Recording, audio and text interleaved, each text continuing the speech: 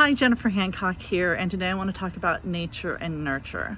I was on a call today with the International Humanistic Management Association Fellows, and they were asking me how I manage to get through life in a pretty good mood and how I manage to be successful in my work, even though I only work maybe 3 hours a day.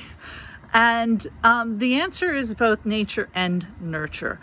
I am lucky in that I don't have any mental health problems. I don't have depression or anxiety problems or things like that. But the other part of it is definitely nurture. It's choices I make in my philosophy. I have gone through periods of my life where getting out of bed was a win. Things were really, really bad. But I got through it with my philosophy. And the philosophy in particular is humanism. It's why I teach it. It works. It supplements my nature.